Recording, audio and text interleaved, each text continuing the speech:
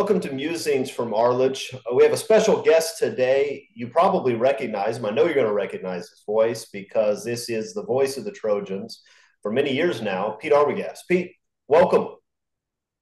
Thanks. Been looking forward to this for the better part of a week now. It's good. All right. Well, you look like you're on vacation. I understand that you are on vacation, and so I appreciate you coming to talk USC football despite that.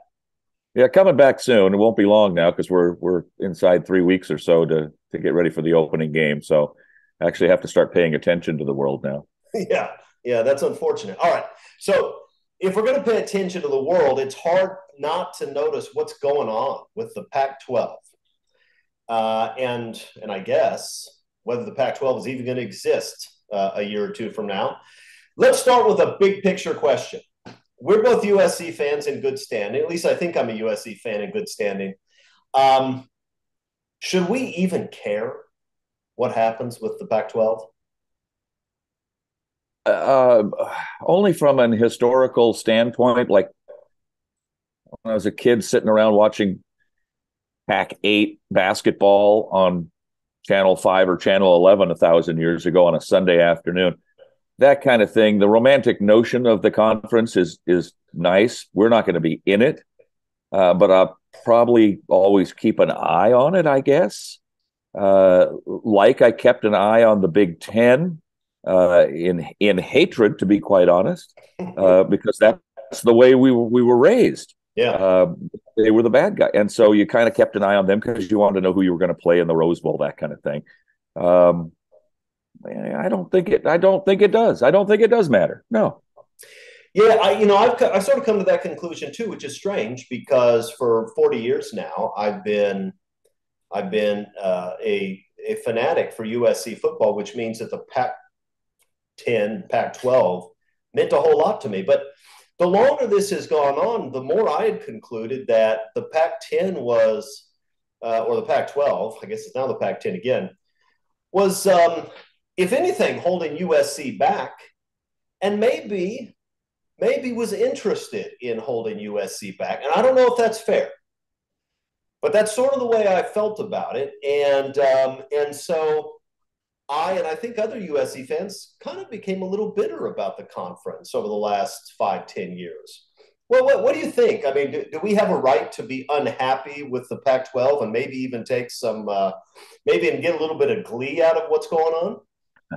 Well, the first thing that comes to mind is that decisions about contracts, television contracts, media contracts, and scheduling, and all that is made at a way higher level than me, which means everybody. And I don't pretend to understand all that goes into that. All that being said, I had heard rumor, and I'm sure you had too, and maybe just idle chatter at fan fests, Trojan Club meetings. It's just walking around the stadium, sitting with you guys before a game at any stadium. We should leave the conference and become Texas or Notre Dame and become an independent and have our own TV network. And we're bigger than this. Why are we sharing revenue with Washington State and Oregon State? What's the value of that to us other than being part of the collective? Well, being part of the collective is probably a good thing. And Notre Dame's going to probably have to do that eventually, pretty soon, probably. But we're part of another collective now, which is fine. And it seems to be making monetary sense from all I'm reading for USC and for UCLA to do what they have done and leave the Pac-9 behind.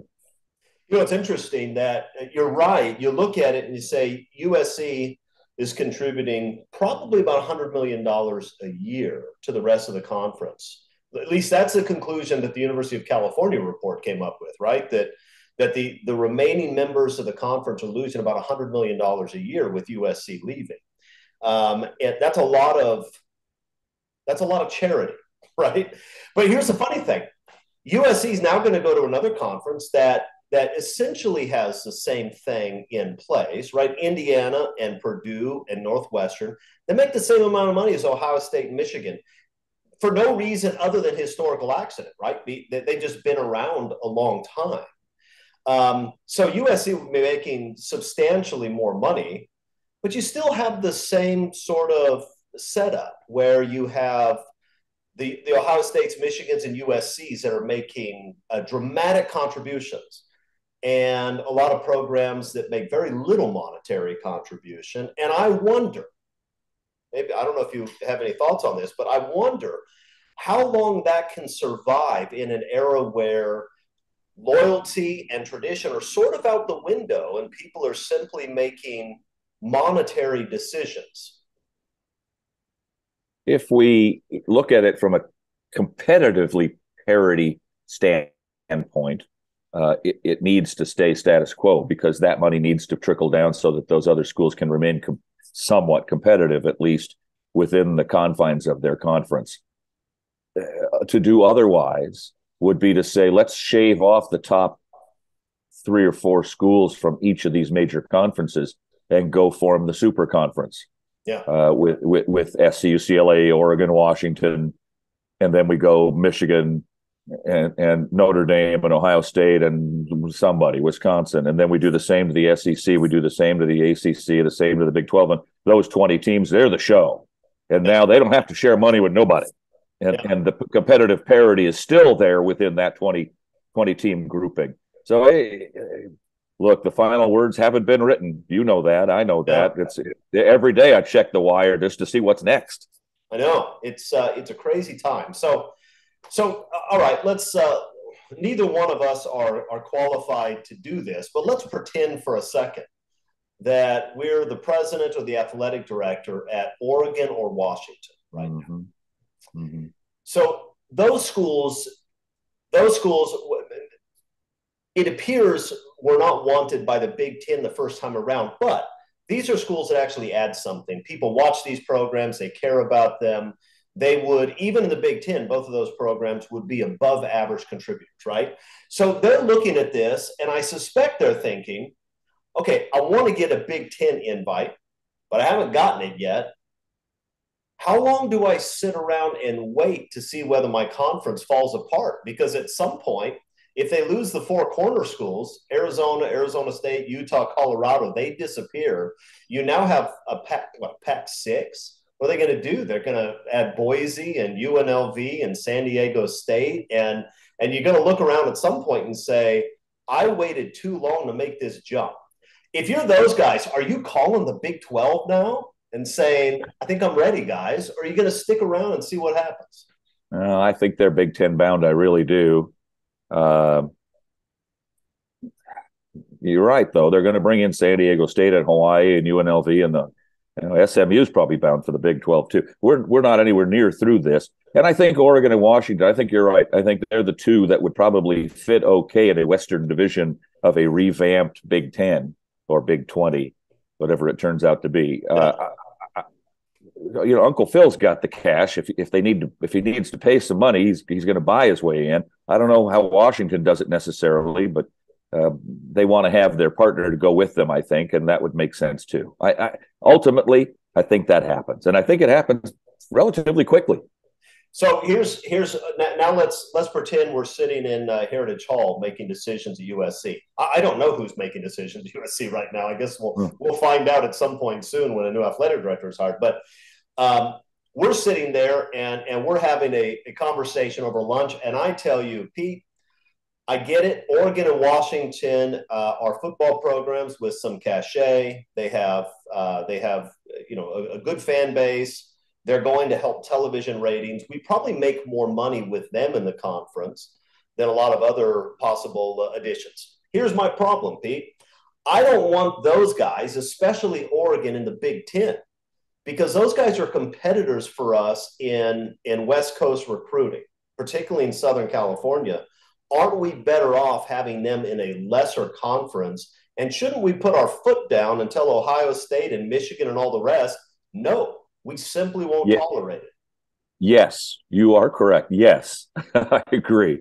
But the other half of that coin is, though, that if the Pac-10, 12, 9 remains a viable thing, which we have to think it's going to, and they bring in a bunch of other teams, well, Oregon and Washington are the show in almost every sport. And so And so the winner of the conference all of a sudden is getting a seat at the table in the playoffs every year. Maybe they're more interested in that than joining a conference where it's ultra and super competitive for them. And now they're the only team on the West Coast that says we can make it to the big dance, as it were, in college football. Yeah. No, I think that's right. Although I suppose if you're those schools, you're a little bit worried that you're going to lose Utah, Arizona, Arizona State. You're going to have to bring in replacements that are a cut below. Because at some point, I think the SEC and the Big Ten look at it and say, okay, we're not going to treat you like an equal at this point. When you had USC and UCLA, when you had the the corner schools as they're being called, fine. But right now, it's Oregon and Washington, which are good programs, but not Georgia, not Alabama, not Ohio State. They're not that level. And everybody else in the conference is completely irrelevant. Why in the world are we going to treat you like an equal to us? I mean, isn't that going to happen at some point?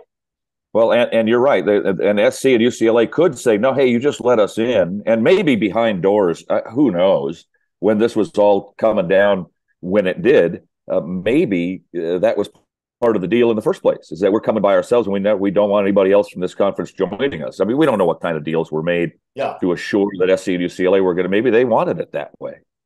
Yeah, I wondered. I mean, I have no idea. Nobody tells me anything, but and for good reason. But at the join same time, join the club. Join the club. At the same time, I wondered if I'm USC, I make that jump. I'm adding a lot to the Big Ten, and the Big Ten's going to appreciate that. But I think I'm going to tell them I'm tired of having Oregon maybe offer money to recruits that I'm trying to land. Maybe. Well, I'm trying to be nice. I'm trying not to defame them. I usually do defame them, but you're here and I'm on my best behavior. Look. Well, and now anybody can add. You can throw money at people now with NIL. It doesn't make any difference. That's off the table. Yeah, except USC doesn't seem to be interested in doing it the same way, right?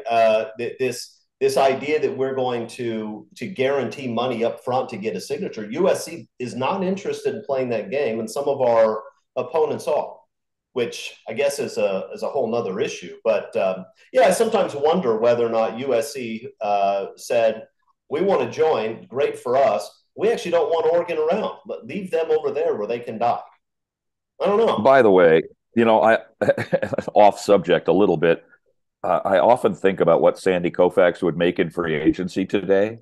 I wonder what Reggie Bush might make in NIL money if this was around when he was playing. Holy moly! It's a good question, and part of the way to get that answer might be to figure out what Caleb Williams is making. And it's got to be. Look, Caleb Williams in some ways, he doesn't have Reggie Bush's resume in that Reggie was a two-time national champion coming into his last year. But at the same time, Williams is returning Heisman Trophy winner, easily the best player in the country. I don't think anybody really doubts that.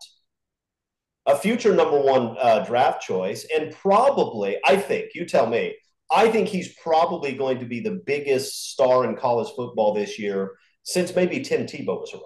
Right, I think he's going to have that level of fame and notoriety. I think. But I'm gonna flip the table on you as interviewer and interviewee. It's a breaking the fourth wall. Not supposed to do that. Whatever it is. I'm asking you a question. Do you think that he can or will not win the Heisman Trophy again, assuming he has a similar year to last year, because of various outside possibilities of influences? Zero chance Caleb Williams wins the Heisman Trophy this year. Wow. And I'm saying that despite the fact that every single Heisman voter knows that he's the best player in the country. Right? The guy's extraordinary. I've never seen anything like it. I mean, you can compare it to Pat Mahomes, which may be a little bit unfair. Mahomes is a two-time Super Bowl winner, but if you look at the skill set, it's similar. But Caleb Williams has done more in college than Mahomes did in college. He's an incredible. He's got Carson Palmer's arm talent, and he runs around like R.J. Sauer. I mean, he's got the size of Lindell White. It's crazy the skill set that guy brings. But and so I'm telling you now, everybody knows he's the best player in college football, but nobody wants there to be another two-time Heisman winner, and I cannot for the life of me figure out why everybody wants to keep Archie No, but Manning. nobody Archie in the Griffin. Midwest is going to vote for him because they all want Archie Griffin to stay the only one. Nobody in the South is going to vote for him because they won't. So that's two strikes against you. For Archie Griffin shouldn't have been anyway, because if they would have held the vote until after the Notre Dame game, we know who would have won. Yep. His initials aren't AG, they're AD. And then OJ should have been the first time winner. Let's be honest, Gary Beeman couldn't hold his job. Yep. Yeah, no, this is all fair. Look, the reality is that Archie Griffin was a great football player. That's fine. And he seems like he's a pretty good dude. All that's great. He wasn't close to the best Heisman winner. He wasn't, right? I mean, not even in the discussion of the best Heisman winners of all time. So it's a little bit crazy that everybody wants to keep him in that spot where he's the only guy to win it twice. But I'm convinced there are enough people that want that Caleb has no chance. And remember, those are the days when they didn't vote for non-seniors. That was a miracle that he won. Yeah. Miracle. Yeah. They didn't. The non-senior wasn't even on the list most of the time. Look, you saw what Bo Jackson did as a college running. You saw what Barry Sanders did. Yeah. I've never seen a better ball carrier than Barry Sanders, and he probably had the greatest season of any running back in history. I mean, it was unbelievable. You look at that and you say, I mean, Archie Griffin. I mean, he's not in the same universe as these guys. But I think it's going to keep Caleb Williams from having a legitimate shot at it. I always want to say also that if OJ had played 4 years at USC, they'd still be looking at his records. Yeah, that seems right. I think it's also probably the case that if he would have played in a different era with a more wide open game, right? Because in OJ's day, he's going to have 8 in the box and you're running off tackle. I mean, These days you spread the field with 4 wideouts and give OJ that kind of space, and he would be in the secondary almost every. I mean, it would just be unbelievable. Steve Soggy threw 6 passes against UCLA, I believe, in 1967 in the game, the 21-20 game. So they weren't exactly playing back. They weren't dropping 8. Yeah, no, that's exactly right. All right, so I guess we'll see what happens with the Pac-12. I will say this though, I don't feel bad for Oregon because I don't like Oregon. I do feel bad for the Oregon states and the Washington states of the world. Oregon and Washington are going to land somewhere and they'll be fine. But there's a good chance, I think, that Oregon State and Wazoo and maybe Cal are going to sort of be left out in the cold the way Rice, SMU, TCU, and Houston were when the Southwest Conference blew up, right? And they just... So the question is not those 3. The real question is, what about Stanford? Look, I've got to think that Stanford has enough cachet, both as an academic institution and even their football tradition, which they're not consistent. I think we can agree on that. But Chris, if they're not going to play NIL and they're not going to play transfer portal in football, they're picked to come in last by some distance this year in the Pac-12. I know. They're terrible this year. How's going to get better? Here's the weird thing about Stanford, though. For the right player, Stanford is extraordinarily difficult to beat in recruiting, right? Because guys that are good students, especially offensive linemen and quarterbacks, guys that play positions where there's a lot of thinking involved, and these guys come out of high school and they're good students. They probably wouldn't get into Stanford if they couldn't play football, but they can if they do. Right? Stanford has a huge advantage with those sorts of players. Mm-hmm. And in a way that, like, there's no sort of player that Arizona has a natural advantage for, right? They don't. Maybe a kid that grows up in Arizona, but even a kid that grows up in Arizona really wants to play at USC if he can, or maybe Oregon or someplace like that. So Stanford shouldn't be as bad as they are, right? What we're going to see this year from Stanford, which is going to be awful, really isn't what Stanford should be. But I don't know how committed they are to winning football games at this point. Right. And they're great across the board. They have more national championships across the board than anybody. So they should be a nice plum to pick for somebody. But do they want to stay around? If Washington and Oregon go to the Big Ten, do they want to stay around and be in this mess? Yeah, look, I could imagine Stanford saying at some point, we don't want to play this game anymore. The modern college football with Mm-hmm. the NIL and the money and all of this other stuff, we don't want to do it. We would rather join with Vanderbilt and whoever else, right? I mean, I could see them opting out. That wouldn't be that's not what Washington State and Oregon State are going to do. They're not going to opt out. They may just be stuck. Stanford, I suspect if Stanford went to the Big Ten and said, we want to be a member, we're willing to commit to football success, here's our plan, that the Big Ten might actually be intrigued by that in a way they wouldn't be by some of these other programs. But I don't know. Yeah, they could join the Ivy League, like you said in your recent call. I think I like the idea. Yeah, no, with Northwestern and Vanderbilt and Duke. Yeah. They look, Oregon, Washington join the Big Ten. Arizona State go to the Big 12. Utah goes to the Big 12. Stanford and Cal, everybody else just merges with the Mountain West. And that becomes a bigger conference than it is if it's a nothing pack, whatever it is, and what's left of the Mountain West. Maybe they get together and form a conference that makes sense. Yeah, that may be right. Although it's a conference that's not going to make any money, right? I mean, you're going to go from $30 million a year, which is right, not great compared to the Big Ten and the SEC, to $5 million, $6 million a year. I mean, that's going to dramatically change. It's ultimately FCS. Yeah, ultimately, I think that's right. I mean, look, you have what, 64 major college football teams, but of those 64, how many of those are real players, and how many of them are like Indiana and Washington State? Yeah. Just 20-ish.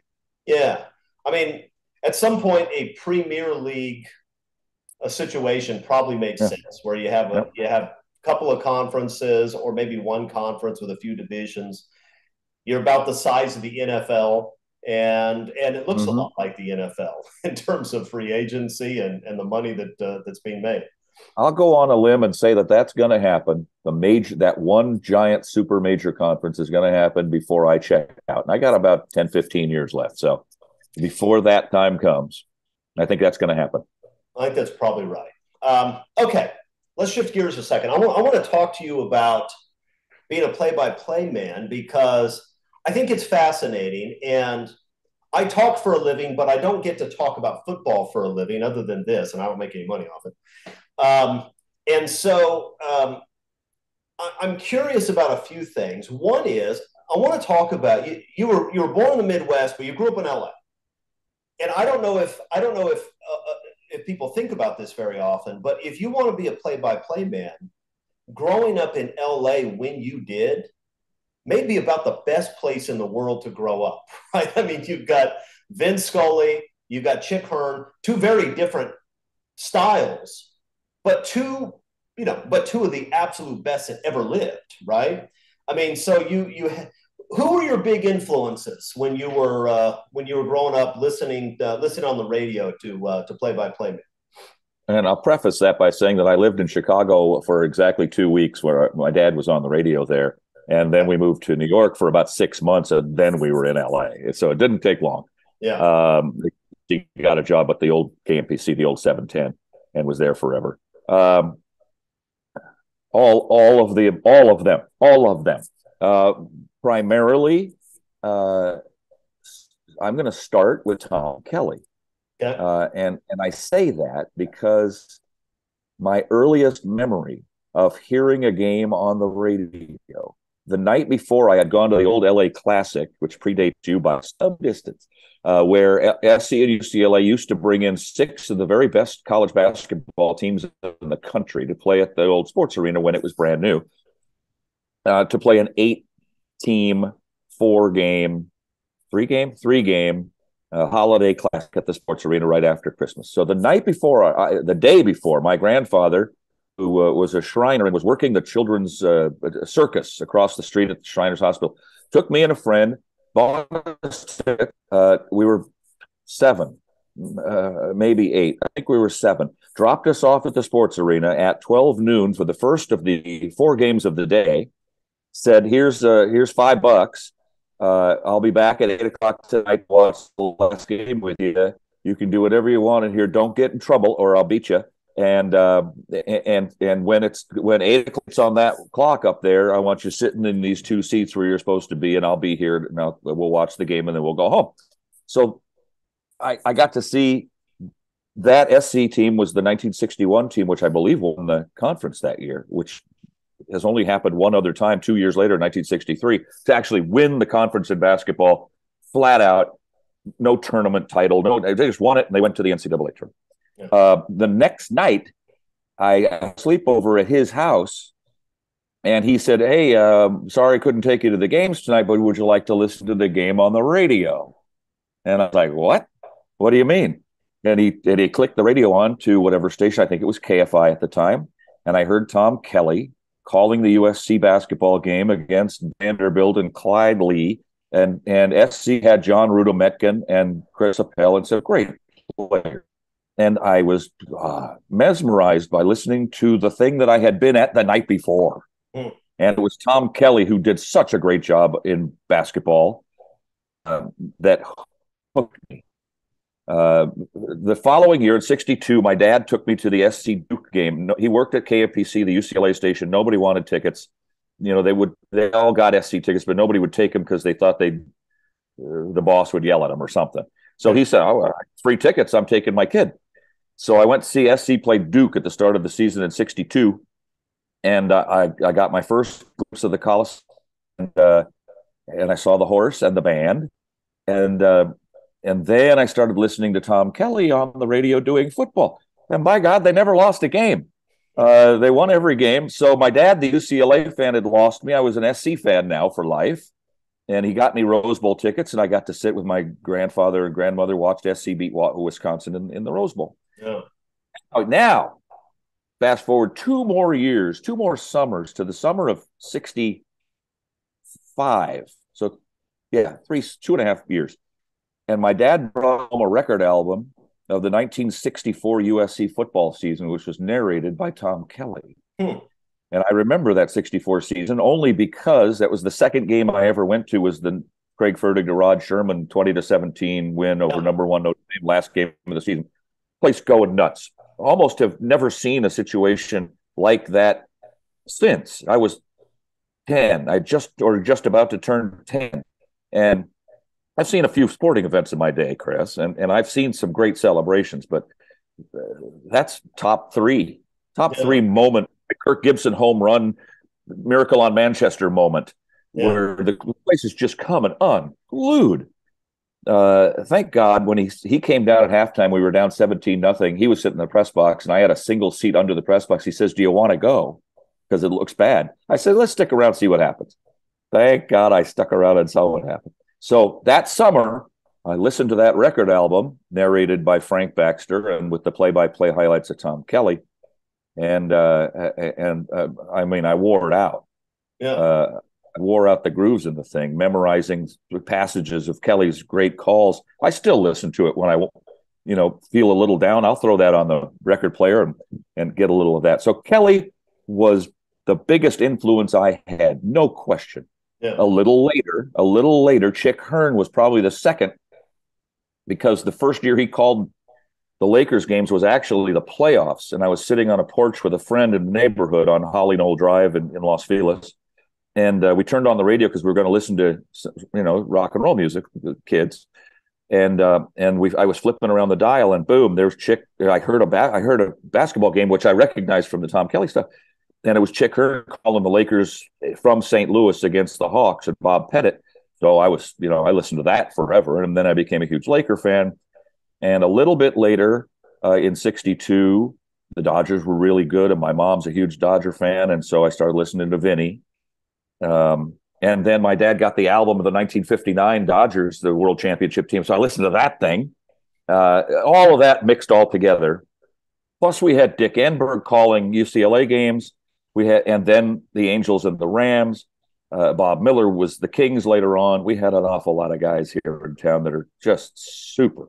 And it's impossible not to have been influenced by all of them at some point.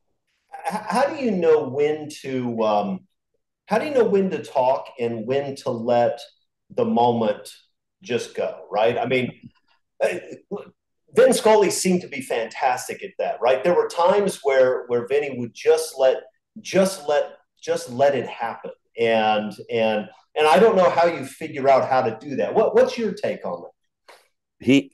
He explained that his first memories were listening to an old radio and actually laying down in his house in New York under the radio and listening to the crowd envelop him as they screamed at some event that happened. So he had told that story for many years. And I remember listening to those albums that Kelly put out, and he would say, "Listen to this Coliseum roar." And then it would be 10 seconds of just either static or screaming. You weren't sure. Yeah. Yeah. But it really didn't matter because it just filled you. It put you, and having been to that Notre Dame game, I knew what was happening and I knew what it looked like and I knew what it felt like. And so I could kind of feel it when I listened to it. Yeah. My job, really, when it's boiled down to it, is I call the play. I set the pattern. I tell you who the key guys are, and I call the moment as it's unfolding. And then 90% of the time I shut up and let my color analyst tell us why that happened. But that's not the complete job of a really good play-by-play guy, and I consider myself one. I think you have to throw in your personality some, and you have to be careful of not overdoing that. But you want to be personable and you want to be a friend to the listener. You've heard me, and I'm talking to you when I'm, when I'm broadcasting a game. You're listening, and I'm trying to tell you what's going on, but I'm also trying to have fun and be mischievous and tell you a story about a guy that I heard last week and weave that into the broadcast too, because it's not all off tackle right for 2 yards, second and 8. Yeah. There's more to it than that. And I learned that from Scully more than anybody, and a little bit from Dick Enberg, because his personality quite often came through on the broadcasts. Chick did not let that happen very often, and Kelly didn't let that happen very often. Every once in a while, he would throw an aside to his color man or his statistician or something, but it was to them, not to you. And I think it's important to make that connection. So again, easy but not easy. When do I know that it's time to shut up? The moment calls for it. The moment calls for it. Sure. Yeah. Yeah. You let them scream a little bit. There have been a couple of plays. For instance, coming to mind is the Boomeister kick against Penn State. Yep. In the Rose Bowl, and I screamed, and John Jackson was doing the color at the time, and he screamed and started talking, and I held my hand up to him like that to tell him to stop, and he clipped, and we let the screaming go on for 15 or 20 seconds. He didn't know, because he's not a broadcaster as much as he is, although he'd done a lot of high school games, nothing like that. And he didn't know necessarily at the moment to let the crowd do the talking for us. And it was a great moment once it happened. I got another half a story, just a tiny story about that. It's really funny. I usually do the game sitting down, and so does my statistician and my spotter, but the color guy is standing up, and our engineer and our producer are sitting down. So almost everybody's sitting down in the front row. And he made the kick, and we all jumped out of our seats and tipped our chairs over backwards. So you could all, on the broadcast, on the replay, you could hear everything going, dum bum bum. You could hear this big clanging in the background, and then we're screaming, and then the cheering. And I screamed, "How do you do?" And as I wasn't broadcasting to you anymore. I was broadcasting to the 106,000 fans in the Rose Bowl Stadium. So I leaned my head out the window of the press box, and I screamed, "How do you do?" to them. And and as I did, the table space at the Rose Bowl, ours is big like this. The table space at the Rose Bowl is like this. There's nothing to it. So I leaned over, and I'm leaning out the window to my belt buckle pretty much. Like one more step and I'm gone. I'll be down in the seats. And JJ reached over and grabbed the back of my pants and pulled me back into the press box. That would have been quite a news story had you tumbled Oh out of boy. there, Pete. Oh boy. Yeah. Yeah. What a way to So go, though. What a way to go. it was, yeah. Look, that was a great moment. I can think of some others. The obviously the 4th and 9 play in South Bend. I don't know that, and I was there for that. I don't know that I've ever been in a stadium that had that atmosphere before that snap. I mean, that place. I've been in Notre Dame many times, and it can sometimes get loud, but I don't know that I've ever felt that. And immediately when Jared catches that pass, gets tackled at the 13-yard line, um, it goes from 120 decibels to about 10. And I've listened to that, and I now can't remember what your play-by-play was at the time. But I remember thinking myself at the time, I didn't have any words for it. It was such a big moment that I didn't even talk to the people around me. I just sat there and took it in for probably 30 seconds. It was just extraordinary. Just describe what you see. That's the easiest lesson in play-by-play broadcasting. Just tell us what you're looking at, because there's a ton of people at home that are driving around their car that are blind, whatever it is, they can't see what's going on. So right. We had just talked about the 3rd and 19, and Paul McDonald was the color man at the time, and he said, well, you don't want to get it all. You know, get half of it, which is exactly get some of it. Yeah. Pat Hayden on the NBC Notre Dame broadcast tells Tom Hammond the exact same thing. Yeah. And on the field, Steve Sarkisian is talking to Lane Kiffin on the headset, and they're saying the exact same thing. All of them. So a bunch of quarterbacks all have the right idea. They all knew exactly what to do. Yeah. So they got it. And I'm thinking to myself on the 3rd and 19, we're going to lose for the first time in ever. And what am I going to say? How am I going to handle this? What am I going to say?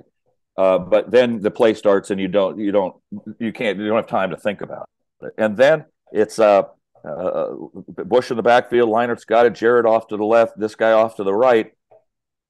Leinert changes at the line. He did that little shake. Leinert changes at the line. And before I could think, he had taken the snap. He throws to Jarrett. He's got it and then I start screaming. So if there was a 10 decibel, you could probably hear me on the other side of the field, because I was going out pretty good. That's probably right. It was an amazing moment. I think, for me, in my time as a sports fan, I think Kirk Gibson's home run and 4th and 9 are probably the two moments that I'll remember most. Just incredible. Single moment. Yeah. Single moment. Yeah. Yeah, exactly. The other one for me is Darrell Evans hitting the shot in overtime against Edmonton to win Miracle on Manchester. Yeah. That whole thing was ridiculous. There's no way we're down 5-1, and there's no way we should even be in the game. And against that Edmonton team, are you kidding? Yeah. Just not a thing. The 55-24 is pretty good, but it's not a moment. It's like a 35-minute moment. Right. The whole series it's an avalanche of moments is what that was. Ridiculous. Yeah. All right. So let me ask you this, because you're in sort of a strange position, because you're the play-by-play guy, which means that it's your job to tell people what's going on. You're also employed by USC. Mm-hmm. And so you have a situation, not now, thankfully, but a few years ago, where USC fans are either apathetic or furious, and there's almost nobody in between. And it's clear that when you watch what happens just about every Saturday, it's a disaster, and it's not what USC football has been or should be. How do you deal with that? Because you're undoubtedly thinking of things that you're not really able to say. Brother, and how hard is it? You've come to the right guy. One of the very first big jobs I had was calling the LA Clippers games when they first moved to LA from 84 to 89. Bad basketball. Yeah. We went 12-70 one year. Really bad. Then I had a couple of good SC years right away, but the later few years in the mid 90s, not so good. Yep. pretty ordinary. And um, I did the Bengals for a couple of years, and they weren't any treat on the field. So a wise man, I believe it was Enberg, who back early in my career, I had asked for advice way before I probably should have gotten it from a guy like that. I sent tapes to Scully and Enberg and Chick Hearn, all three, and Tom Kelly, and I received two handwritten, long legal pad notes from Dick Enberg. Nobody else wrote me back, but I got them from Enberg. And one of the things he said was, when all else fails, when your team is horrible, when the game is horrible, call the game. Just call the play. So I went an extra step with the Clippers. Now you talk about the guys on the team. You talk about the opposition talent. Here's Larry Bird. You tell a little story about Larry Bird. Whatever. You know they're going to go 12-70, but it's still NBA basketball. It's still kind of fun to go see a game. And to call a game, it was great. It was thrilling. Yeah. So just call the game and have fun and pretend like it's the biggest sporting event you've ever done. Just go for it. And when it's 123-90 in the fourth quarter, then you look for the future. Well, they're going to have great draft picks next year. We're going to be back in a week, and we're going to play these three games against these three great teams in the NBA. Let's see how this young team can improve. Yeah. Anything you could do to help the kids, the coaches, the staff. They're paying you, so you got to keep it positive. So you fast forward to the last few years of the Clay Helton era, and I am a Clay Helton fan as a human being. I love the guy. I really do. I think he's a really wonderful human being. Yeah. And I will tell anybody that at all times. It didn't work out at SC. I always support our coach who's on the field. I support our athletic director who's in the chair, and I support our school president until they change them, and then I support the next one. Yeah. I'm just a loyalist that way. I knew it wasn't going to work out. Frankly, he and I talked about it not working out, and he knew it wasn't going to work out too. It was just a matter of time. But he did what he could while he could, and now he's doing it in Georgia Southern, and we'll see him in a couple of years. I'm curious about that. Did when you talked to Clay about it not working out, did you get a sense from him of why he believed it wasn't going to work out? Well, he ate and breathed the thing, and I remember him being. We would talk about things other than football, clearly. Yeah. And there was a loss early in the Rose Bowl season, as a matter of fact. We were on the road, and it was a loss that we didn't expect, and we came back, and the plane is unloading, and he's leaning up against some baggage cart with his head down, just muttering to himself. And I walked over, I put my hand on his shoulder, and I said, it's better days ahead. This is just this week. Let's see what happens. And he turned to me. He says, you're absolutely right. You never know what might happen. And then we go on, win the Rose Bowl. So I don't know that he wasn't doing his best. I really don't. I think he was doing his best. I'm sure he was. I can't imagine having that job and not doing your best. Right. Yeah. All right. I wanted to ask you. You mentioned how do you do a second ago. All right. So this is obviously your catchphrase, for lack of a better term. And is this something that you were saying before? Is it a play-by-play man creation, or when you're in the grocery store and you see that there's a great sale on chicken breasts, do you give them how do you do? I mean, what is it? It came from Scully. It was his. The Dodgers would be down 8-1 in the ninth and rally. Somebody would hit a double and they'd score 3, and now they'd be down 8-7, and they'd have the guy at second base. The tying runs at second, and he would call it that way. Here comes Jones. Here comes Smith. Here comes Say, and it's 8-7 now. How do you do? Yeah. He always saved it for the most unusual moment, because he was not a guy that used a crutch phrase. You might hear "how do you do" from him 4 times a year. Yeah. Maybe. but I remembered them because Yeah. they were that kind of phrase and that kind of moment. So I was doing the public address announcing at Dodger Stadium concurrently with starting my job at USC in 1989. Got both jobs at the same time. That was quite the year. And early in 90, Vinny on a Sunday came over and asked me, we talked some, not often, but some. And he said, do you want to go to breakfast? Because they always serve breakfast at the Dodger press box. Great. So it was several hours before game time. And so we sat down and he said, how is it compared to how you thought it was going to be doing the SC games? I said, it's fine, except I don't feel comfortable yet. I don't feel like myself yet. I feel like I'm still channeling Scully and Hearn and Enberg and Kelly and all these guys that I listened to. He put his hand up gently and he said, I know exactly how you feel, because when I started with the Dodgers, I was trying to do a little Red Barber and a little Connie Desmond, a little of these guys that I listened to.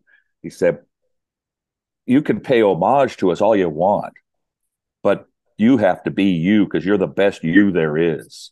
Yeah. They didn't hire me or Bob Miller or Chick Hearn. They hired you to do this job because you have this great knowledge of history going back to when you were a kid covering USC football when you were a little kid. He said, you got to just be you. And it really helped. Really helped. And at the same breakfast, I said, listen, there's a phrase you use. And I told him what it was. And I said, I'd like to use it on the air, but I don't want to, step on your toes. Certainly. He goes, it's all yours. I'll never use it again. It's all like that. And I only heard him use it one time ever after that. And I thought that he started to use it one time and he clutched himself back. I could hear him clip his talk. And I felt sad that he didn't use it. But I always am so appreciative that he lent it to me all these years. Yeah. Yeah. Well, he was extraordinary. And I loved him. I loved Chick. Tom Kelly too. But the other guys I heard a lot more just because they play so many more games. Right. And just I don't think I realized when I was a kid just how good those guys were. All right. So we talked about some of your favorite moments. What about your favorite people to cover over the years?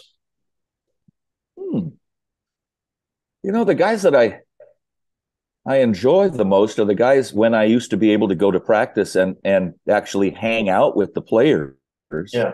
Are the guys that would seek me out and talk to me. Now, more often than not, they were special teams weirdos because I sat on the cart across the way next to the trainer's table, and they gave me free run of practice, especially during Pete's years. Yeah. But there were other guys, Dallas Starts and Zach Banner. There were Stanley Havili. Yeah. They were the guys that would come and seek you out, and they want to know about your job and your life and how you're doing. And they actually became friends over the course of their Kevin Graff and the whole Graff family. Yeah. Those kind of guys, they look for you. They talk to you. They don't duck. They don't avert their eyes when they see me or a member of the press. They come up to you and they talk, and they're regular guys. Maybe they'll be successful adults. I'd like to think so. Yeah. Those are the guys I like to call the plays for more than any. Oh gosh, I'm forgetting Dickerson's name now. Not Sam, Eric Dickerson. Oh, yeah. Well, was he wide receiver, right? Number 18. No. It's killing me. We had a Corey Dickerson for a while. Well, Corey Dickerson. Yeah, that's it. Corey Dickerson. Yeah. Corey Dickerson was another one. Really good friend. Yeah. And I loved watching him play because I liked talking to him. The quarterbacks were good friends. I liked talking to Leinart and Barkley and Sanchez. In particular, those three guys, we would just have chats about nothing, about Little League, about movies that we saw, anything, because it was just fun to hang out and talk to them. Now, Leinart was a dude that had a very unusual college experience, right? I mean, because that 2005 team, by the time USC had gotten to that point, they'd won so many games in a row, 2 national titles in a row. You show up to salute to Troy, and Matt Leinart is surrounded by security guys, and it was almost like he was the governor of the state. just really, it must have been a difficult time for him, I assume, because the pressure had to have been immense. Every time USC showed up in an opposing stadium, it was like the Beatles coming to town, right? It was a huge event. And do you ever get a sense from him that maybe he wasn't enjoying it as much as he thought he would? I've never talked to him. I have no idea. No, I just always no, wondered. I don't think so. No, I think he kind of liked that adoration. He needed to keep people away from him because he'd just be jostled all the time, and so he had to keep a security force near him. He's a pretty regular dude. I ran into him a couple of years ago at the Orange County Fair. We were going for a concert, and he had his family there, was coming out, and we kind of looked at each other for a second because we hadn't seen each other for a while. We kind of, you give that cockeyed look, and then he was like, "Hey," then he gave me a big hug, and we stood there talking for a couple minutes, and it was like time never passed. Yeah, old friends meet at a weird place. That's all it was. Yeah. His personality shows up on the Fox broadcasts, I think, and I think he's kind of that guy. Yeah, I like talking to those guys. Those are the guys I like to cover. From a football standpoint, 90% of the guys I really love to cover are offensive guys because I'm the offensive play caller, basically. Yeah. I really appreciated the Junior Seaus and the Troy Polomalus and what they did, but for me as a play-by-play guy, they're secondary to the play that I'm calling. Right. When they get an interception or a sack or a tackle, or Ray Maualuga knocks the guy out of bounds, that's happening but my guy's running this way and I'm calling him running that. Oh, Maualuga just killed that guy. Yeah. Secondary. I never thought. So I like the offensive guys, the Reggie Bush, the Dory Jackson, the Raleek Brown these days. That kind of guy where you could sit up in your chair and say, "What's going to happen next? I better pay attention." Yeah, the Zach Branches of the world, I think. That's coming. Yeah, that's coming. I've been telling people that Zach Branch is the most skilled open field guy USC's had since Reggie. We'll see whether I'm right, but I think I am. He's extraordinary. Look forward to that. Yeah, there's always guys and the guys that we're calling games for in 10 years are in fourth grade right now. So we'll just and I don't get to scout them as much as I'd like. Yeah. Favorite places to go for USC football games? Favorite venues, right? When the games whether they're a great team that year or not, the places where you look at the calendar and say, I'm looking forward to going there. I love that place. I hate going to Autzen because their fans are so hostile. Holy mackerel. But boy, what a great atmosphere. Yeah. I hate myself for saying that I like going to Notre Dame. It's the whole atmosphere of the day, from going out and walking around the campus and eating a brat or a met and watching the Glee Club and seeing the band come in and go into the grotto and that whole thing. And then getting into the stadium, watching their band come in with the Irish Guard and all that. They really do it right. I hate them though. Ohio State was pretty cool. That's like the county fair. There's so many. They have booths and games and food and Chris. One of the weirdest stories I didn't know what was going on, and I was walking around campus. I get kicked out of my broadcast booth before the game because they do our pre-game show in there for the 2 hours before I go on. So I'm either going to sit in this regular press box watching a college game and eating bad food, or I'm going to go out and walk around. So I hadn't been to Ohio State, and I walked around. I had been there once and walked around, and I went to St. John's Arena, their old basketball arena. And people were going in. I said, oh, cool, I'll go in and take a look. I've never seen the arena. It's an old piece of, So, and people are sitting in the seats. They're just sitting there. Like the place is like half full, and people are just sitting in the seats. I'm thinking maybe this is a superstition, or I don't know what's going on. So I hung around for a few minutes, and it just keeps getting fuller and fuller and fuller. And it's packed 15 minutes later. There's not a seat to be had. People are standing in the aisles, sitting in the aisles. Then these big doors open at the end of the stadium. The light comes shining through, and the Ohio State band comes marching in onto the stage. And they do a full show, and the people are clapping and they're singing and doing the whole thing. Then the band parts, and the team comes walking in with suits and ties on, led by sweater vest boy Jim Tressel that day. And he speaks, and the captains speak. And the band then plays the alma mater. Everybody sings at the top of their lungs like it's the national anthem. And then the team and the band turn around and they walk out the back door to the stadium. And everybody gets up out of their seats and walks out of St. John's Arena to the stadium following behind them. Huh. That's great tradition. I loved seeing that, and I can't wait to see it again when we go back there next year. That was the Horseshoe was a great place to watch a football game. I remember there, and I think, look, part of it, let's be honest, part of it was that it was USC who was there, right? I mean, yeah. I remember because Herb Street made the comment in the booth that night that he's never seen Ohio Stadium like that. But it was extraordinary. But I'm with you, and I know that USC fans are going to be kind of happy with me for saying it. Notre Dame is a special place to watch a football game. And, you've got to go see a game there. Yeah, I think I've missed twice since '97, I think, and I hate to miss because nobody does tradition like Notre Dame does. And if you grew up going to the games in the Coliseum like I did, then Notre Dame week was always difficult because the fans, the Notre Dame fans at the Coliseum are awful. They're awful. They're drunk. They're belligerent. They're mean. And Notre Dame was beating us every year when I was growing up. It was terrible. I was stunned the first time I went to Notre Dame. And these people were, well-spoken and polite and intelligent. I thought, where's these people been all these years? I'm going to stop you right there. I'm stopping you right there. That is a bunch of pucky.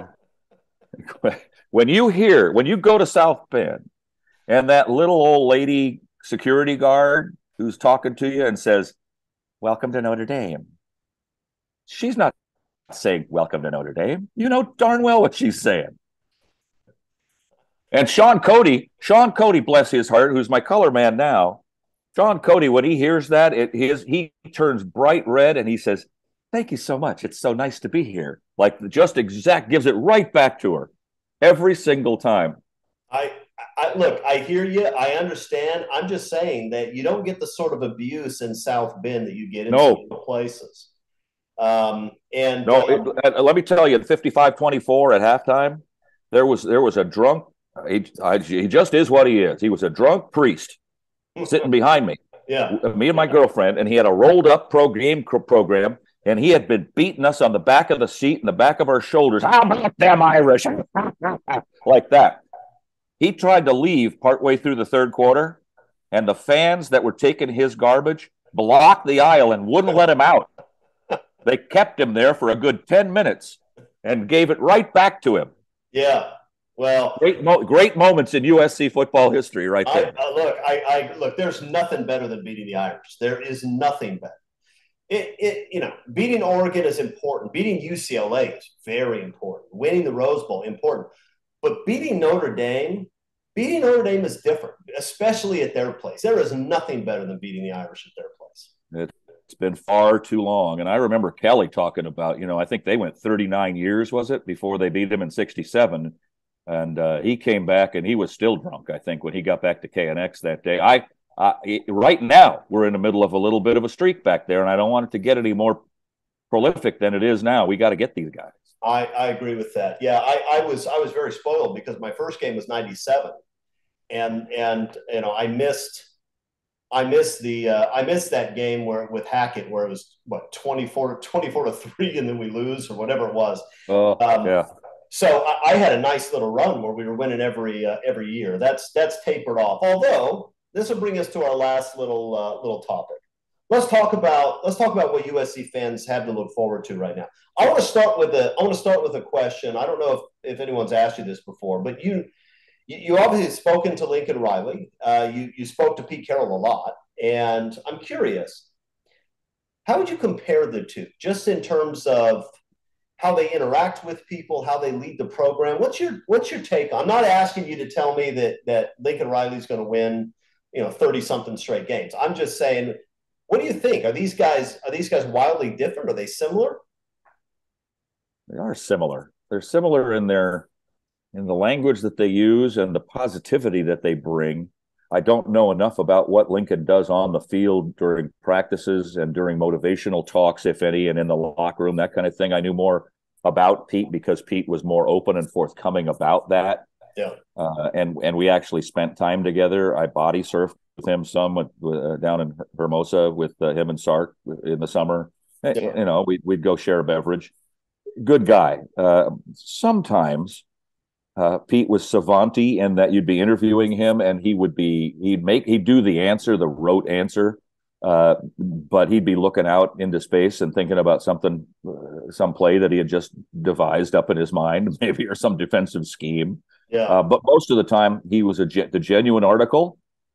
I love that he had open practices and let everybody come and see.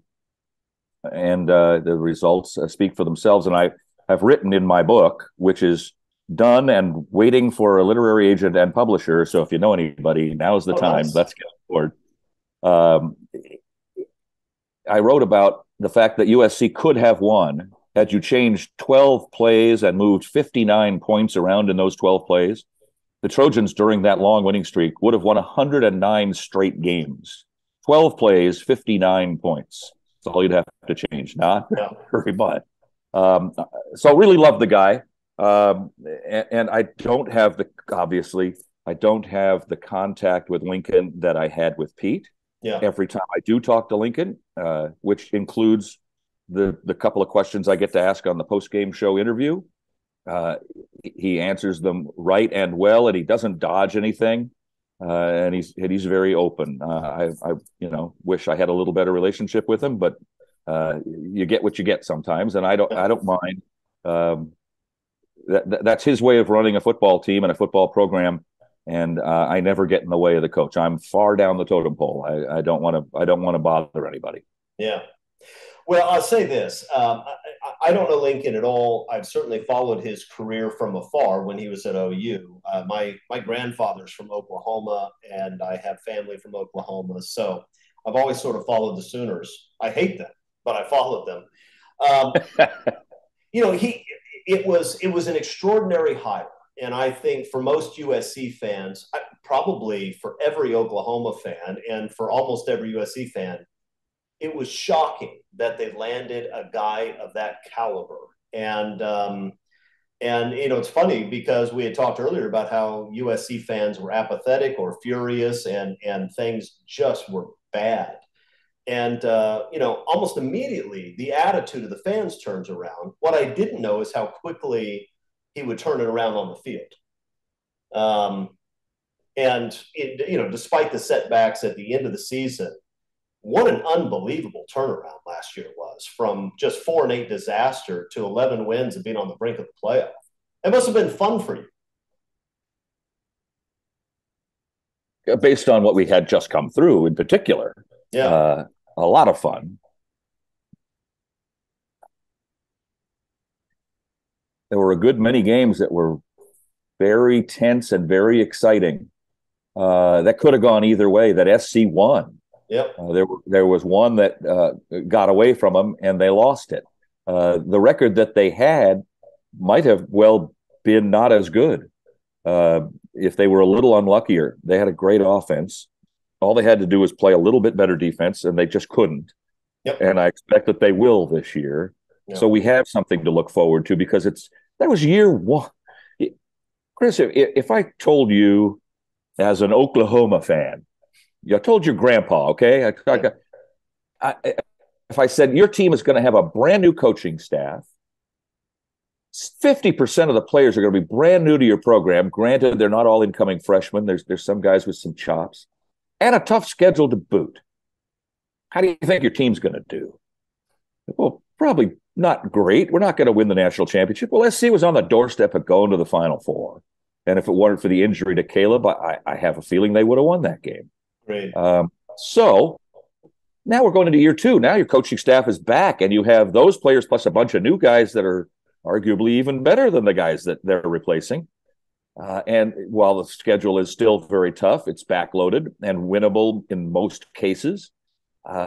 This could be and should be, injuries is the great equalizer, but could be and should be even better than last year. Yeah. Yeah. No, I agree with that. Look, the truth is, usually it's the second year where a program really makes a jump, right? It's the second year where people buy in, they understand the program, and so I think you would expect, even without the increased talent in the front seven, even without that, I think you'd expect a jump. But in light of the guys they brought in, this is going to be a really good USC team, right? I mean, it's going to be a really good USC team. And my only concern, other than injuries, as you pointed out, is I don't know that I've ever seen a stretch like the last 6 games, right? I mean, 5 of those 6 are just brutal. And it's tough to play well every week, and they're going to have to play well every week the second half of the season. So we'll see. Yeah, they're probably going to, somebody's probably going to jump up and bite them. To call an undefeated season is foolhardy. So one of those 6, somebody's probably going to jump up and bite them. But if you only lose one, then you're probably going to make the conference championship game. You lose 2, probably not. So just get beat one time and you're going to be okay. But you're right. And look, as I said, they got to play defense about 25% better. Yep. Tackle better and play defense about 25% better than they did last year, and they should be just fine. And don't get hurt. Now, how long do you leave Caleb in against Nevada? Well, you're looking for numbers for personal. If you're trying to win the Heisman, it's not going to happen, Pete. Get him off the field. All right, I'm with. Okay, all right, but you know what the school says. Yeah, I don't care what they say. If Caleb Williams gets injured in a game where USC is up 28 because they're trying to get a second Heisman Trophy winner, I will run down to the field and I will beat Lincoln Riley until they pull me off of him. I don't think that's going to happen. I think Lincoln Riley knows that winning a national title is far more important than anything else he could accomplish. And you get 4 games of Malachi Nelson, and you get a whole season of Miller Moss if you need him, who's really, really good. He's the Matt Castle of 2023. Yeah, this guy can really play. And don't forget, USC needs to get backups in the game and build depth and experience, because next year's schedule, I mean, you open with LSU, you've got Michigan, Penn State, and Notre Dame on the schedule. Those guys are going to have to be ready to play. So if you have an opportunity to get real plays for those guys, you got to do it. Man, you talked about going places. Penn State with the whiteout. I want to go to Iowa and see the waving at the hospital. I haven't been to Wisconsin. I gotta go to the big house. Having gone to Nebraska and Arkansas and some of these great places, they've all treated us so well. But there are certain places that I have not been, which kind of resurrected my spirit a little bit, knowing that I'm going to go see teams that I've never seen against USC, no matter where I see them, and stadiums I've never been to. I'm collecting stadiums at this stage in my career, and I want to see as many as I can get to. I don't care. I'm going to Maryland. Good. I'm going. We're gonna see some great ones over the next 5-6 years, I think, and I'm looking forward to it myself. All right, we're just about out of time, so I'm going to ask you. I'm going to close it with this. Tell me about your favorite game you ever broadcast. It was the third to last one from right now. It wasn't Tulane and it wasn't Notre Dame. It was the UCLA game this past year from a broadcasting standpoint. Now, the Oklahoma win, virtually any Notre Dame win, especially the Bush push game, the Johnny Morton from Marinovich pass in '89. There are a lot of great games. I can go on and on. But for some reason, and I'm a perfectionist, Chris, I want to do a whole game where I don't say, I have every thought ready to go. All the words that are supposed to be there are there, and I spit them out at the right time. I'm quiet when I should be, all that. Everything works. Everything clicks. And usually that blows up about 35 seconds into the pregame show. And that's a monologue that I write. Right. I blow it as I go along. For whatever reason, in the UCLA game over there last year, I got through the pregame show clean, and I got through the first game segment clean, and then we go to break, and that's usually where it falls apart almost every time. But I was on fire. I was going, and I didn't lose focus, and I just kind of sat there at my desk, just hunched over like a player. Like, I can't wait to get back on the field. Yeah. And we came back on, and I just kept going. I was firing on all cylinders the whole time. and we got to the halftime, and I hated halftime because I was still playing at full mode and everything was working. And so I didn't even go out to get food. I just paced around in the box. I just was walking back and forth like a caged animal sort of thing. Yeah. And then the half started, and I did the same thing in the second half. And I called that play where DTR throws the interception to Foreman. Yeah. Right on top of it. And the post game show was great. And I was still cooking when I got to the car and on the drive home.